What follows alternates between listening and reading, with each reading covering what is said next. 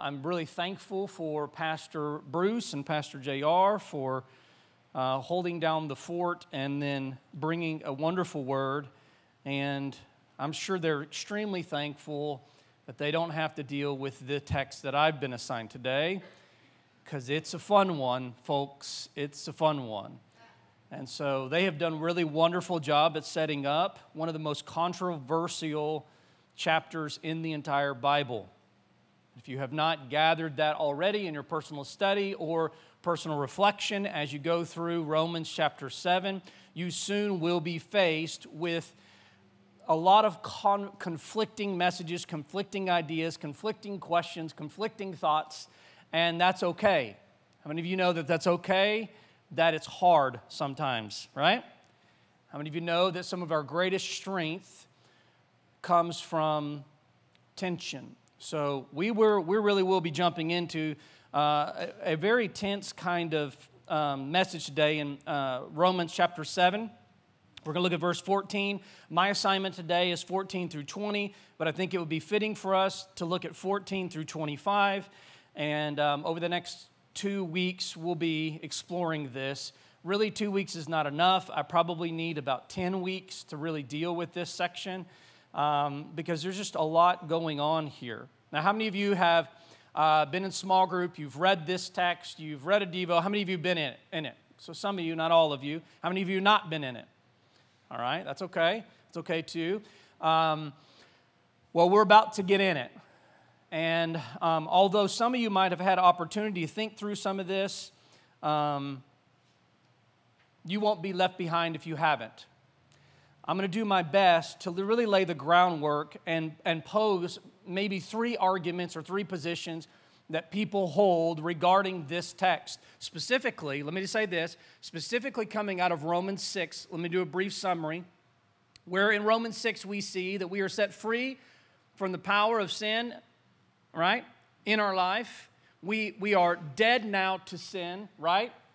And we are united in Jesus' death, that we might also be united in His resurrection, that we no longer are slaves to sin, but we are slaves to righteousness, that He has transformed us. He has made us a new creation. What we used to be slaves to, we are no longer slaves to. And I'm talking about the type of slavery that no matter what you want to do, you can't do because something has rulership over you. That's what sin did. So praise God, through belief and faith in Christ, we are set free from that sin, and now we are slaves to Christ. Specifically, slaves to righteousness. That's Romans 6. So we have been encouraged. We have been challenged a little bit. We have taken inventory of our life, and we've looked at our life, and we've asked questions like, does this look like me? If this is what a saved life looks like, a redeemed life looks like, do I look like that? Has this transformation taken effect in my life? Do I see these changes? Am I a slave to sin or am I a slave to God? We've asked some challenging questions, haven't we? We've reflected. Some of you have questioned and asked me questions, and your parents' questions and friends' questions and people in your small group, the type of question of, I'm trying to decide if I'm saved or not. And that's okay, because all the apostles were very comfortable in their writing in the New Testament of making you come to a place where you question, where you test, where you wonder. Because it is in questioning that we can come out with an answer. Where no questions are, no answers can be formed. It is questions that help us arrive at a destination, a belief system, and a position. So it has been good that we've done even that. But also we've been encouraged, because we see that although sin seems to be multiplying in the world, we rejoice because just as sin seems to multiply and have exponential increase, so will righteousness for all who are saved. And as we are saved, and because we are saved, righteousness then will increase in our life an exponential rate, that now we will be sanctified more and more day by day until we are fully and completely delivered even from the presence of sin one day when we stand in heaven or are given a new body. right? Completely delivered. So sanctified day by day, righteousness growing and increasing day by day, us becoming more like Him day by day, and one day being completely released from any residue of sin that might remain in our flesh man. Isn't that good? So that's chapter 6. Then we turn to chapter 7.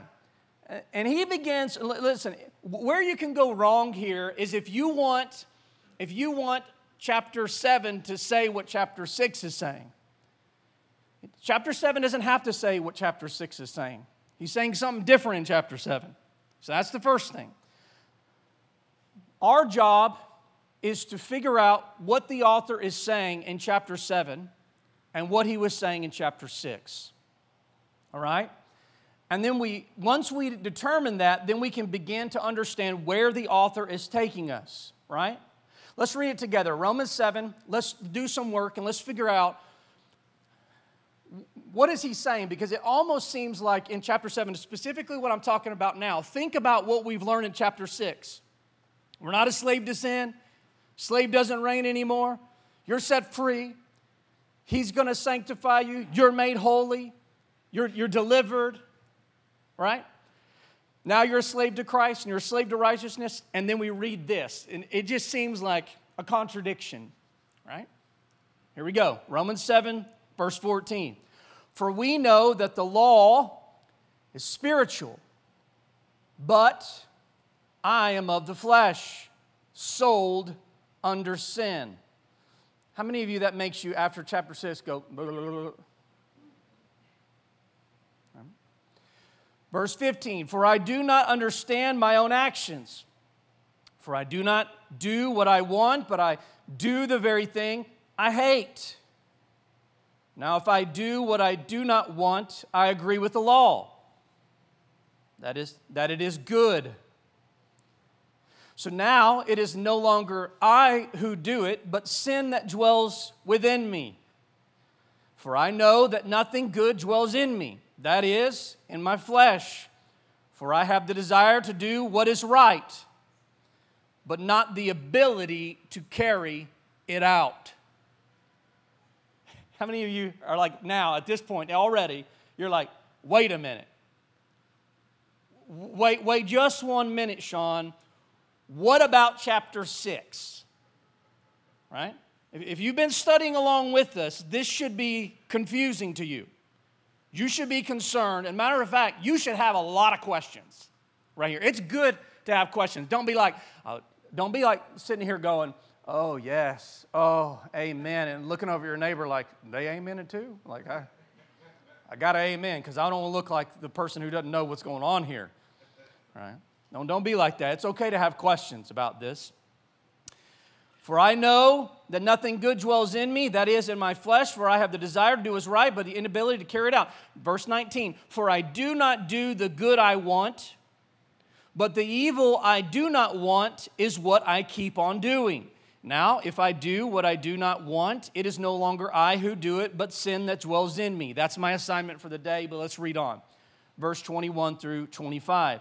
So I find it to be a law that when I want to do right, evil lies close at hand. For I delight, listen to this is important, I delight in the law of God. How many of you remember Romans 1?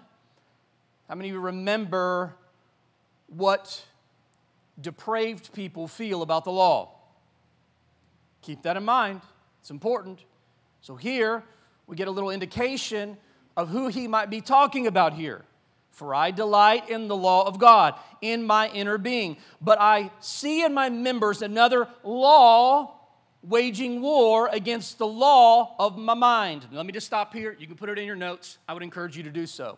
Because really, quite honestly, as we go through this, for there to be some clarity, and I really believe breaking down some of this, there are two laws at work. I would probably categorize them this way.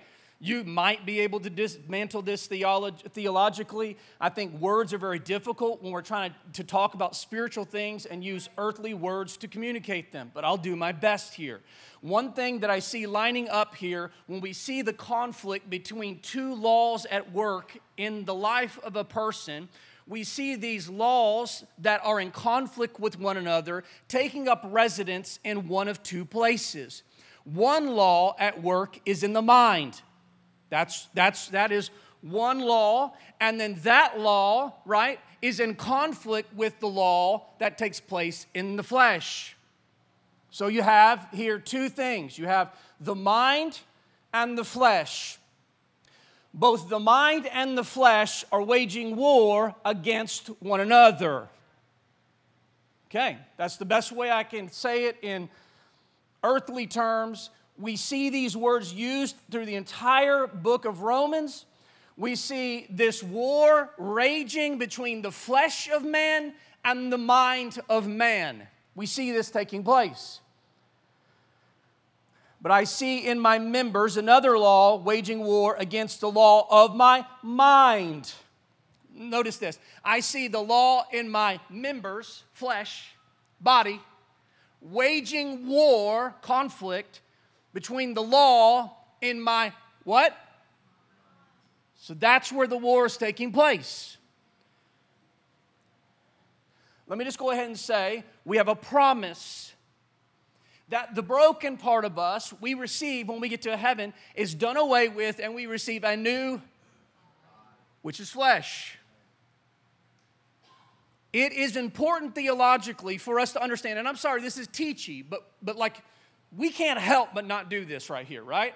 I mean, I want to get up and give you 3 points and get you pumped, and we'll just go out and you'll be encouraged and you go home. But you got to understand what's happening here. Like Paul is not some hobo off the street talking about stuff. This guy is a scholar. He knows what he's talking about. And if you don't understand what he's saying and the terminology he's using, we're in trouble. And really, quite honestly, if you don't understand everything he said up to this point and begin to put pieces together, you're toast when it comes to Romans, right?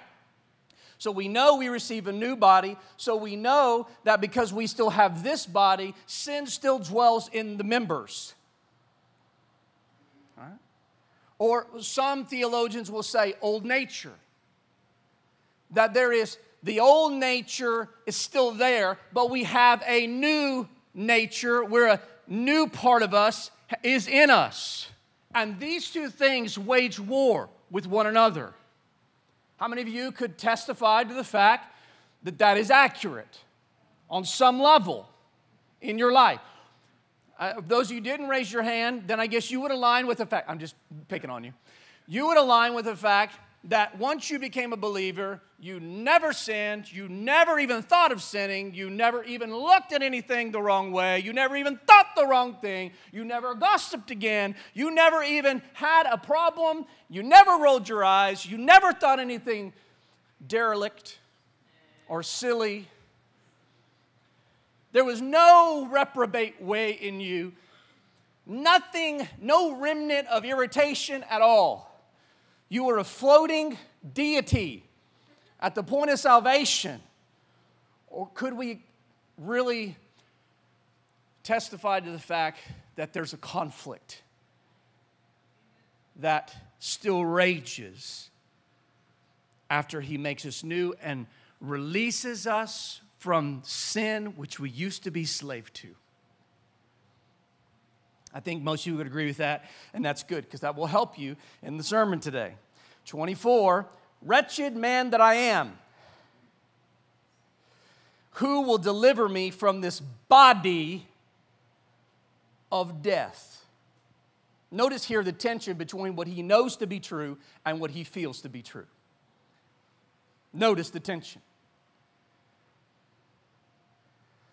Notice whenever in the world, particularly even in the church, when the enemy wants to attack our worship, notice that he tries to make us slaves to what we feel rather than what we think. Matter of fact, today in the church, there's a movement that the greatest worship is when we turn our brain off and we turn our body on.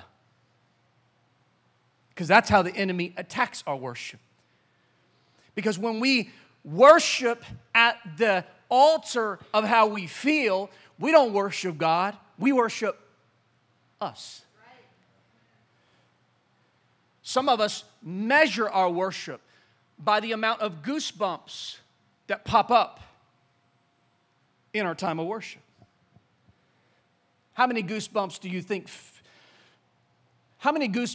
think Jesus felt when he was being beat within an inch of his life?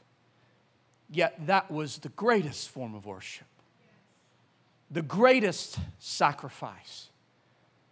The greatest act of submission. Ladies and gentlemen, the American idea of worship is not godly worship. We've gotten it wrong. And part of the problem and the reason why we've got it wrong is because we don't understand the duplicity of what's happened once we are made new and set free from this being a slave to sin. And the fact that we still have this flesh thing we're dealing with, although our mind has been renewed. And it rages war. What we know to be true, we don't feel to be true. And how many of you know that's a problem today? That's a problem. It affects our worship. It affects how we talk. It affects how we walk. It affects the choices we make. And we are constantly in this difficult position of trying to not give way or sway to the flesh, but trust what we know. 25, thanks be to God through Jesus Christ our Lord. So then, I myself serve the law of God with my... Everybody say it out loud. Say it one more time. How do you serve the law of God? With your body? With your mind. How many of you know your body goes where your mind tells it to go? So we serve the Lord with our mind. We don't serve the Lord with our body because our body, one day we get a new body. Why do we get a new body? Because this body still got problems. It's got problems. Paul says that sin still rests in its members. We got a problem with our body. So this is a poignant description of someone who is in conflict with himself. I don't know if you can relate as a Christian. I don't know if you could relate as someone who's walked with the Lord any amount of time. As someone who loves God's moral law. Just think about that for a second. He describes himself as someone who loves God's law. How many non-believers do you know that love God's law? Something has to happen to renew your mind to love it. Someone who deep down in his innermost self wants to obey God's moral law, but then is pulled and pushed away from its fulfillment by sin. Sin, listen, that's in him. It is the personal experience of a soul in conflict. It's a battle. It is a warfare that rages in the hearts of men. And the conflict is real, and it is very intense, and it is very strong. Of that, there is no mistake. And all of us have felt this conflict if we are a true believer in Christ. If you have not felt this conflict, 1 John says, you might not be a believer. This conflict is real and only happens when we are His. It finds its summation in verse 25. Let's look with me. Now, here's what you're going to have to do today. We're going to move through this quickly. I don't have time to stick around somewhere. So I'm going to give you chapters, books and chapters and verses I'm going to be circling around. And it will be your responsibility to get there quickly. And I'm going to read them, and I'm going to make points about them, and I'm going to bring clarification and some of the conflicting verses between chapter 6 and chapter 7. If you need to circle it, if you need to mark it, if you need to write it down, go back later and look at it.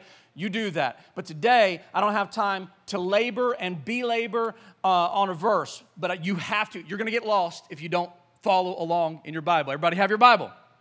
All right, so follow along with me. In verse 25 or verse 24, he says, "O wretched man that I am." Romans 7:24. "O wretched man that I am." There is a in other words, there is a wretchedness about this battle. There is a wretchedness about this conflict. And then the cry. He says this, "Who shall deliver me?" And then around these same verses, and then the affirmation. Thank God through Jesus Christ our Lord. But even knowing that, he then includes this at the very end. So then, with the mind, I myself serve the law of God, but with the flesh, the law of sin. Notice this, with my mind, everybody say mind. I serve the law of God. Everybody say law of God. With my flesh, everybody say flesh. I serve the law of sin. Say law of sin. You getting it? Making sense to you? You'll need that to make sense of chapter 7. You're going to need that. You're going to need to see that one is made holy and one is still unholy.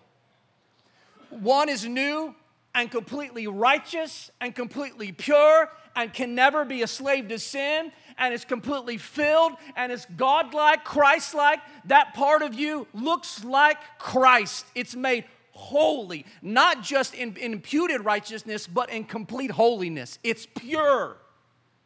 That's new. That part of you can never be a slave to sin, but the flesh. But the flesh. That's what he's talking about. Now, some people say, regarding chapter 7, that Paul is describing a Christian. You might be getting a hint of what I feel regarding this, but we're going to talk about all of them. And some people say that this is a non-Christian. And then some people say the first part of it is a non-Christian, the second part of it is a Christian. Some people say that Paul is talking about back when he wasn't a Christian, and then he shifts and talks about when he is a Christian. Some people say that it's a Christian, but it's an immature Christian. Other people say it's a Christian, but it's a legalistic Christian. What's that? But I want to talk about three views today because I think they're the three most common views. First, the non-Christian. In other words, one side says there's too much bondage to sin for this to possibly be a Christian. Paul uses terminology and words and vocabulary that makes us feel like there's too much bondage to sin, especially coming out of chapter 6. How could we even talk like this, that there's so much bondage to sin? The vocabulary clearly tells us that this could not be a Christian. That's their position. The other side says there's too much desire for good and too much desire for the law of God for it to be a non-Christian. And so is Paul's writing. He tortures all of us. It drives me crazy. But if we do the work, I think we can get to the answer. We can get there. How many of you are encouraged that we might be able to get there? Yes, good, me too. And therein is the conflict of interpreting chapter 7, specifically this portion of Scripture. Let's attempt to tackle this verse by verse. I have some images up here. You still need to mark it in your Bible. You still need to go home and do homework. You're going to walk away going, and you need to do some work. Because I've spent 30 hours on this, and I'm still going, I think I understand. All right? And you're getting it real fast. Let's tackle the non-Christian view for a second. Everybody say non-Christian. We're going to tackle the view that people interpret this as Paul is talking about a non-Christian here. Those who argue this is speaking of a non-Christian use several verses to build their case that Paul must be talking about a non-Christian here. Here they are. I think you have them. Yeah, verse 14. In verse 14 in chapter 7. In chapter 7, let's look at the verses in chapter 7. The verses in chapter 7 they use to build their case that this must be a non-Christian that Paul's talking about. Verse 14. They use this. I am carnal, sold under sin. That bothers them, especially coming off of chapter 6. I mean, you with me? And so they would say this has to be an unbeliever. This could not be a believer. Verse 18. For I know that in me, that is in my flesh, dwelleth no good thing. For to will is present with me, but how to perform that which is good I find not. In other words, they contend that this must be a non-Christian because a person who's a Christian knows how to do what's good. Or they ask, where's the evidence of the Holy Spirit in this kind of a statement? Where is he? It's not there? Where is he? And if he's not there, this must then be a non-Christian. Verse 24, O wretched man I am, he says. Seems rather far from the promise we see in Romans 5:1, which says, therefore, being justified by faith, we have peace with God through Jesus Christ, our Lord Jesus Christ, by whom also we have access by faith into this grace which we stand and rejoice in hope of the glory of God. They further contend, how can he be carnal, sold under sin, when Romans 6:14 says this, sin shall not have dominion over you. Seems pretty good. I might agree with them. This must be a non-Christian. Then they go on to chapter 6. Everybody say Romans chapter 6. Good, I'm just making sure you're with me. And then they invariably go to chapter 6 in detail, and they give these verses as their case of saying that Paul must here in chapter 7 be talking about a non-Christian. Verse 2, how shall we that are dead or have died to sin live any longer in it? That's a good case verse for their position. Verse 6, knowing this, that our old man is crucified with him, that the body of sin might be destroyed, that henceforth we should not serve sin.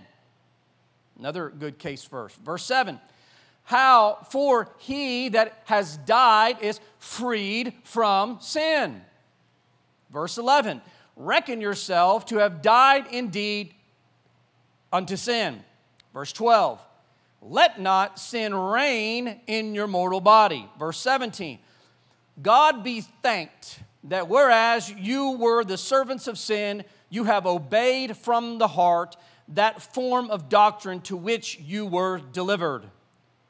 You were delivered. You're delivered. Verse 18, being then made free from sin. Verse 22, but now being made free from sin and becoming servants to God. Seems like their case is strong. That Paul must then be talking about a non-Christian here. All these things we just read in chapter 6 become a stumbling block for seeing Romans 7:14, which is the essential verse of this section. Some of you may be asking, Shawn, why are we talking about these different positions? Because the positions affect the interpretation. And the wrong interpretation makes the illumination of the revelation lost on you. Then no longer are you benefactors of this word, but you are burdened by it through improper interpretation. That's pretty good. I wish I would have wrote that down because that'd be a pretty good tweet, but I don't even know how that came together. Definitely on my notes. But anyway, maybe there's something bouncing around up in that cavernous space called a brain of mine yet. Right, so here we go. Chapter 6 becomes a stumbling block for seeing Romans 7:14, which says, I am carnal, sold under sin as a Christian. Are you beginning to understand the problem? It is my aim to deal with each of these as we work our way through this text. But as a general reference to Romans 6, let me break Romans 6 and Romans 7 down. Romans 6, the emphasis, and you write this down as best you can, because this will help you. The emphasis in Romans 6 is on the new creation, the new nature. I'm using key words here. New nature, new identity, new person in Christ. The emphasis, therefore, is on the holiness of the believer. The emphasis in 7 does not necessarily have to be the same as chapter 6. So Romans 6, the emphasis, every position and every Christian knows that even though he is anew in Christ and sin's dominion is broke and sin is no longer have mastery over him, sin is still a problem. Every Christian knows this. And so, whether or not you want to see chapter 7 as him talking about a non-Christian or a Christian, you've still got to see a Christian having conflict with sin, even though his new creation, his new self is holy. It's a problem. It's a problem. Now, pause, because we can get into some dangerous territory here. Let me give you a cause for pause and a word of caution here. You do not take human experience and make that Lord and then interpret Bible based on what you've experienced. Because that'll get you lost real quick. Because your human experience is based on flesh. And what are we hearing about the flesh? It's broken. And so if you trust the flesh to interpret the Bible, you start wrong before you even begin. So although we can reflect and understand that sin is still a problem, listen, it's not just in Romans 7 that we hear that sin is still an issue for Christians. It is the New Testament and specifically the epistles are replete with conversation about a Christian life and the conflict that remains. It's replete. It's full. Complete. Fully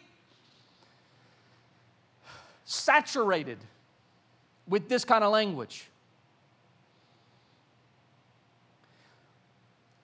So here's the conflict. Romans 6 reveals the new creation, the new self that is holy. Romans 7 reveals a conflict that wages war against the new creation. The conflict is not only seen in chapter 7, but listen, here this is important as we try to look at the verses they're using to say this is a non-Christian, right? Because we have to know whether it's a non-Christian or Christian to be able to interpret it. And our interpretation is going to be built off of how we view this. Right? So it starts there. So we got to get that right. But although there's many verses in chapter 6 that people build a case that it must be a non-Christian, what are they to do with verse 12? Look at it. Romans 6:12. What are they going to do with that? Here's a conflict that exists even in the middle of all of their case verses for their defense. Here's a conflict. It's a conflict that's there, that they have to deal with it. Romans 6:12 says this, "Let not sin therefore reign in your mortal body." That means it can?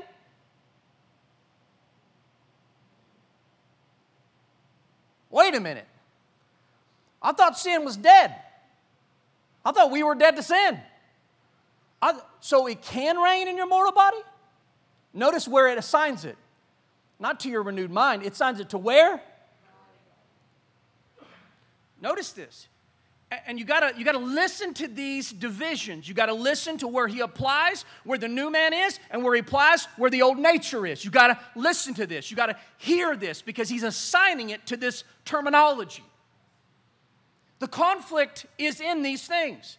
So although the new man, the renewed mind, the new man,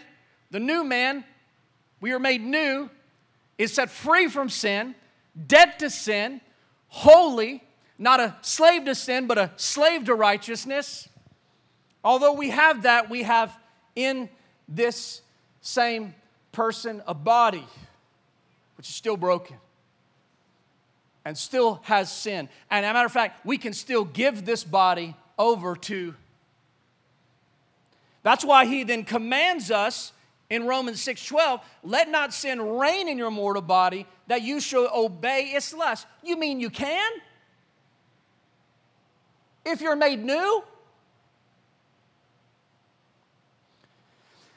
How is it that Romans 6 says things like this? And they have a slide, I think. Oh, you did really good. It's the next slide, though. Yeah, there you go. Romans 6 says things like this. Good, I said died. I read it just now. We dead to sin. And it's that too. We dead to sin. That's the way I read it, but I wrote it the right way, so I'm really thankful for that, right? That's what happens when you're a skim reader. We died to sin. Another thing that Romans 6 says, if we are dead to sin, how can we live any longer in it? The body of sin was destroyed, and we do not serve sin. Don't let sin reign in your mortal body. You are set free from sin and now a slave to God.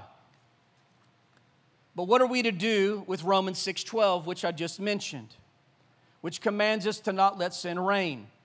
Ladies and gentlemen, you cannot accept all the other verses and not come to the conclusionary verse of Romans 6:12, which speaks that although we're set free, we still are in bondage to this other part of us in the flesh.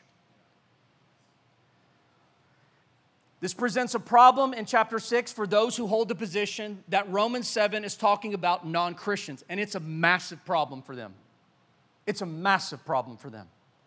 And all that Paul said in chapter 6 about our new nature, our new creation, our new essence, he never states, listen to this, you write this down, he never states, he never promises, he never inclines us to believe that we would not battle sin. Not once does he say that. We come to that conclusion on our own. As a matter of fact, verse 12 clearly implies that sin could still have a reigning place in us. It could still be shouting out orders that we are submitting to. We could still be obeying sin. Notice what we take captive and then make it obedient to Christ. And notice where we do it.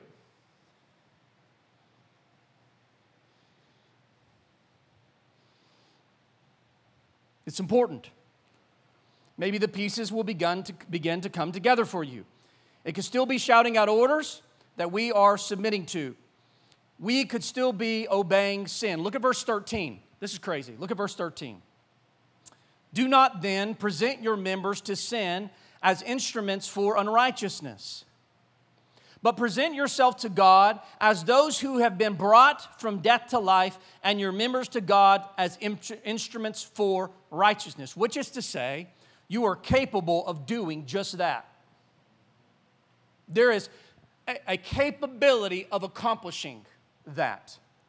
So if your interpretation for chapter 7 is that this must be a non-Christian because Christians cannot do that, they're disagreeing with the conclusion of chapter 6 by the Apostle Paul, who says Christians most certainly can do that. Are you with me? So we can see that the same problem we have in chapter 7, we also have in chapter 6. Look at 6:19. I am speaking, and I love this. We broach this subject in our groups. I love it. He's like he has this stop moment in the middle of his talk, and he's like, yeah, I'm speaking in human terms because I don't even know the words that I can choose to try to explain what happens for a believer. Not only do I not know the words in human terms to give you, but you got a human flesh that's causing you to interpret this probably different than what I really mean it. So not only am I trying to interpret and communicate something by the Spirit through the flesh, it's being interpreted through the flesh, and we got a double negative, hoping that you'll get it, right? It's crazy, because we know that our flesh is still broken. Isn't it crazy that God uses a vessel, the flesh, it's broken, to communicate the gospel? And we hear the gospel through a vessel that's broken. You know why he does that? So only he gets the glory when illumination happens, when the gospel is preached. Not the man who preaches it. Can he get the glory? Absolutely not, because he has flesh. And how could a man wrapped in flesh, broken with the old nature, communicate anything that is glorious from God? And how can a man who's sitting listening to a man who's preaching from the flesh, and they are in the flesh, hear anything glorious from God? Because God is God all by himself. And he will let and illuminate and give the gospel and reveal the gospel to who he pleases in spite of who preaches and those who listen to who preach. That's good stuff. God gets the glory. He always gets the glory. That's why we're here today. See, ladies and gentlemen, you might have thought you came here to celebrate Mother's Day. But mothers, we didn't come here today to celebrate you. We came here to celebrate the King of Kings and the Lord of Lords, and it is He that we worship. That's who we worship. Happy Mother's Day, though. Oh, man. I'm glad you're still here at church. Does an unbeliever delight in the law of God after the inward man? You won't find such an indication in the Scripture. Listen to this. Verse 22, for I delight in the law. Listen, where am I at? Let's go back. I'm speaking human terms. When you sin, it isn't the new you. What is it? It's your flesh, your humanness. And so he says, he goes on, I'm speaking human terms. It's the flesh that does it. It's the broken part of you. And then he goes on, he completes this verse. I have to remind you of these things because your flesh is still there. For as you have yielded your members servants to uncleanliness and iniquity unto iniquity in the past, even so now yield your members servants to righteousness unto holiness. So arguing that chapter 7 cannot refer to a Christian because of statements in chapter 6 is to really misunderstand the intention of chapter 6. We miss it. And I think it to be a rather weak argument, period. Now let's move on. This is what I believe. And I align with the idea of a Christian view. We just looked that Paul must be talking about a non-Christian. I hold the position that Paul is talking about a Christian. Now let's look at Romans 7:14 through 25. Now, we're not going to read it all, but I'm going to pull out and extrapolate specific verses that are pertinent for this position. And let's look at it as if it were a Christian. As if it were a Christian in view. Verse 22, for I delight in the law of God after the inward man. Sounds like a Christian, doesn't it? That's a very strong statement, isn't it? I delight in the law of God after the inward man. Question, does an unbeliever delight in the law of God after an inward man? You won't find such an indication anywhere in Scripture. It isn't in there. In fact, in Romans 8:7, I know we're not there yet. This is cheating. In Romans 8:7, the middle of the verse, it says that the unregenerated person is not subject to the law of God. Let's read it. Let's read Romans 8:7 in two different translations. It's going to seem crazy. King James first. I kind of like the way that it says it. It kind of puts it in a little interesting way. And then ESV, King James first. Because the carnal mind, everybody say mind, is enmity against God, for it is not subject to the law of God, neither indeed can it be. Notice, it's the carnal mind is at enmity against God. This is, of course, speaking of a non-believer. How could a carnal mind, a non-believer, be subject to the law at all? Romans 8:7 and the ESV, for the mind that is set on the flesh is hostile to God, for it does not submit to God's law. Indeed, it cannot. I like that. It cannot. It speaks of completeness. Yet here we read Paul say, I delight in the law of God, and then we're man. I think it's speaking about a Christian here. Look at verse 25. I thank God through Jesus Christ our Lord. That's a strong case just right there. So then, with the mind, I myself serve the law of God. Remember, we just heard you cannot if you're an unbeliever. Case and point. Conclusion. That's my ending statement as a lawyer. And I walk off, drop the mic, say, who's your daddy under my breath. Right? That's what it is. Sounds like a Christian for two reasons. Let me give you those two reasons. One, he thanks God through Jesus Christ our Lord. Two, he serves the law of God with his mind. An unbeliever has a carnal mind, not a renewed one, and only a renewed one can serve the law. That's the facts. That's facts. Read your Bible. It's facts. It's all over. I remind you of what it says in chapter 8, again, that the one who is apart from Christ cannot be subject to the law of God. Look at Romans 7:15. Romans 7:15 says, for I do not understand my own actions, for I do not do what I want, but I do the very thing I hate. To me, that says that there is a battle here, because the deepest, truest part of this individual wants to do what is right, but something keeps him from doing it.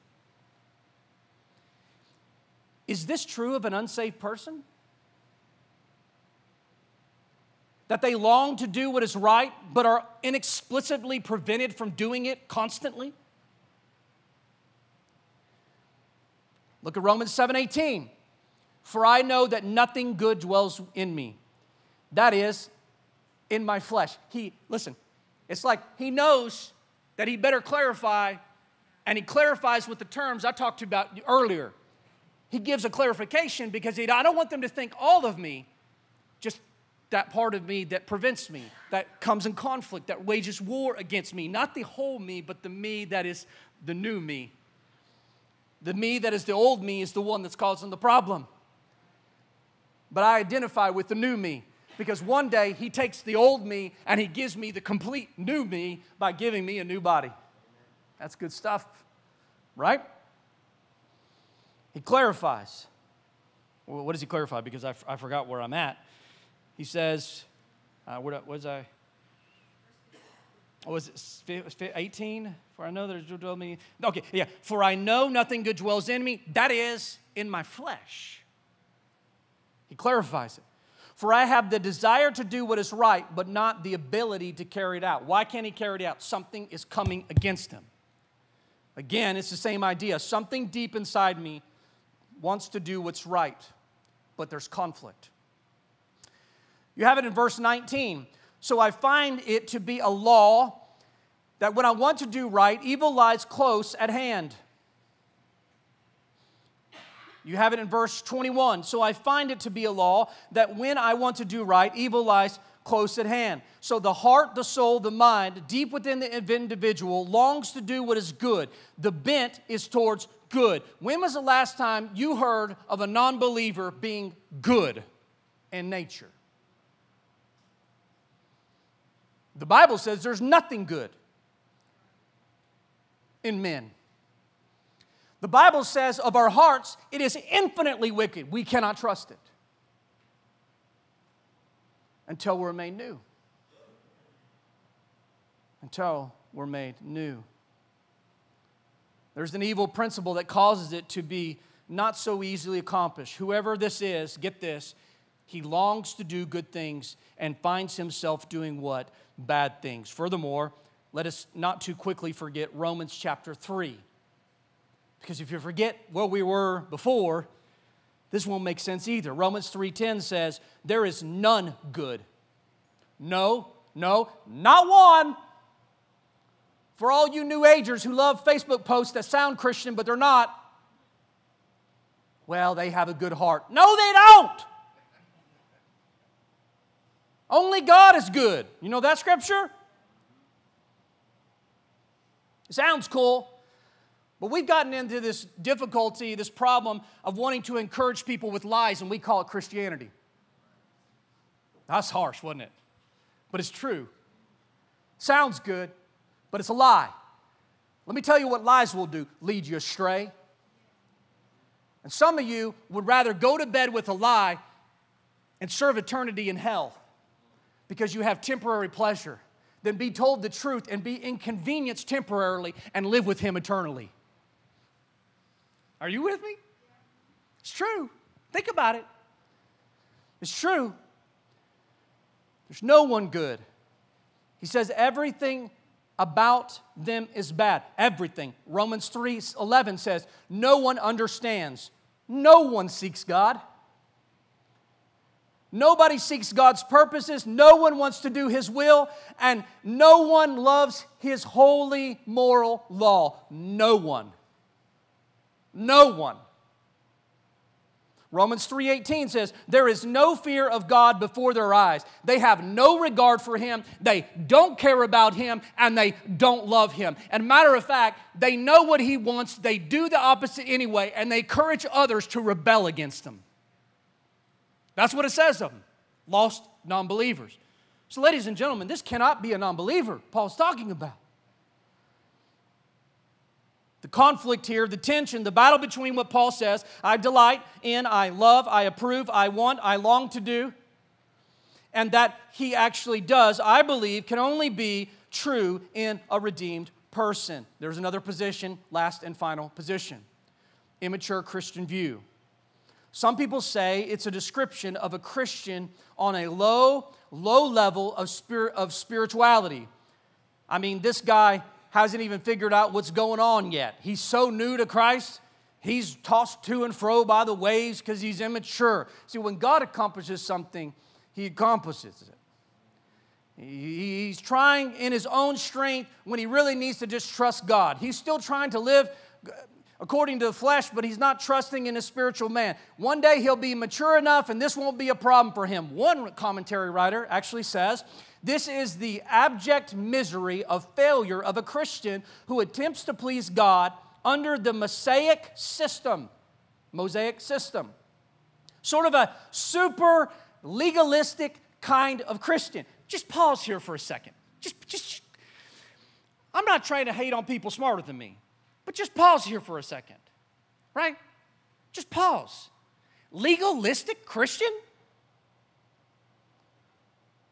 You mean Pharisaical. You mean people who hope to be justified by following the law. They're believers now? You with me? You're either saved by grace or you're not. How many of you know that if you hope to be saved by the law, you have to fulfill the law in every portion of the law? And if you break it in one part, you break it in all parts and you're going to hell. And there is no one, nowhere, no way that has not broke one part except for Jesus Christ our Lord. He kept it in every part. He died. He bled for us. He resurrected from the grave that we might be buried into a death that is fully righteous, that fully obeyed, that through Him, although we broke the law in many parts, we are baptized into a man who did not break it in any part. And that is transferred through us through justification by faith. That's good stuff. Yet, this writer is saying, this must be an immature Christian who's super legalistic but still a Christian, trying to crank out his own righteousness and he's unable to do it in his own flesh. I would say that kind of person calls himself a Christian but is not a Christian. I don't believe there is such a thing as a legalistic Christian. But let's just say for a moment, for sake of argument, that there would be such a thing as a legalistic Christian. A legalistic Christian would never have this type of perspective. A perspective of a struggle. A perspective that they want to do good, but they always do the dumb thing. I don't know if you've ever met any legalistic Christians, but the legalistic Christians that I might consider would be people who think they're righteous in all things, and everyone else has got a problem. You with me? They live under the illusion that they are very, very spiritual. They would never for a minute think that they struggle in the slightest, and they would see themselves as perfect. So this position that people have, this must be immature Christian who's legalistic, but eventually one day will break out of that, is ridiculous. You want to know what kind of Christian this is? My friend, this is the most, you want to know what kind of Christian I believe this is Paul's talking about? This is the most mature spiritual Christian that could ever be. Not immature. This defines a person who was a Pharisee of all Pharisees, who no longer is.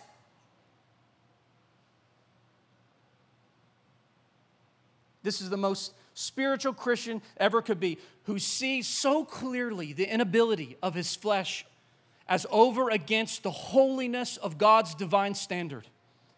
And the more mature he is, the more spiritual he is.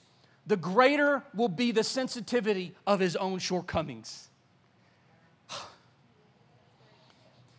You show me an infantile, carnal, fleshly, legalistic, self-righteous kind of Christian, and I'll show you somebody who lives under the delusion that everything he's doing is very spiritual, when in all actuality it's not spiritual at all.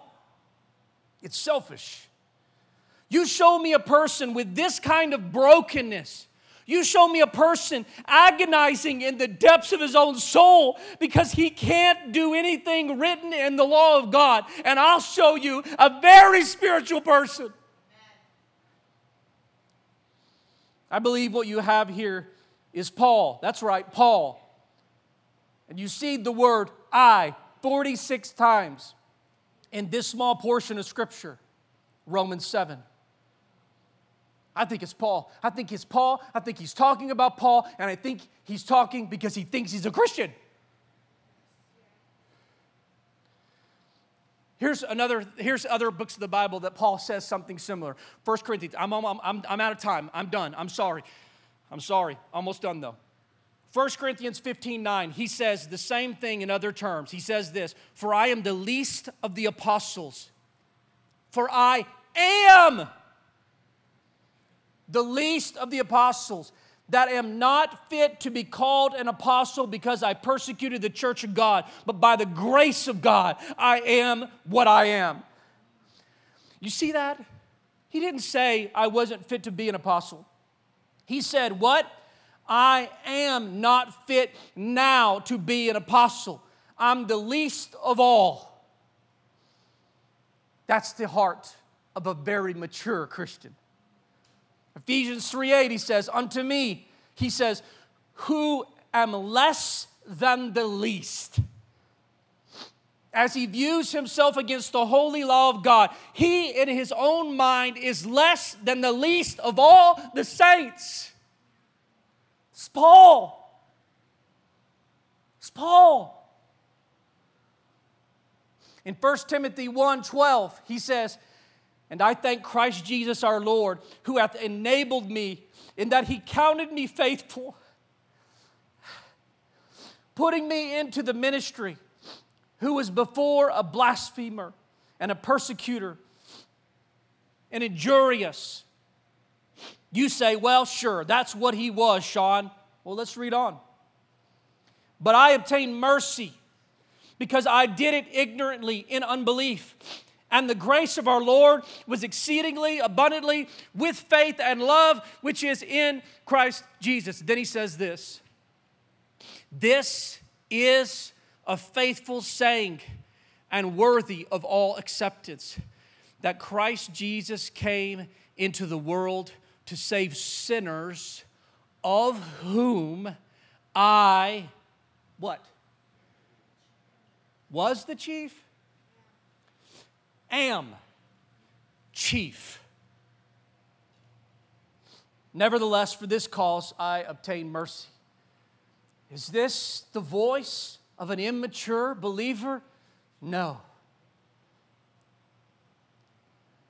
This is the voice of a very mature believer in Christ.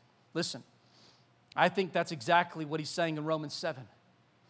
This is Paul, far along in his apostleship, mature in the Lord, walking in the dynamic of spiritual life, having experienced the mighty power of God and the wisdom of God and the knowledge of God. And the more he knows, the more he experiences, and the more he hates the sin that he sees hanging on. And the terms that he uses in Romans 7 are so precise that I think we cannot miss the picture here.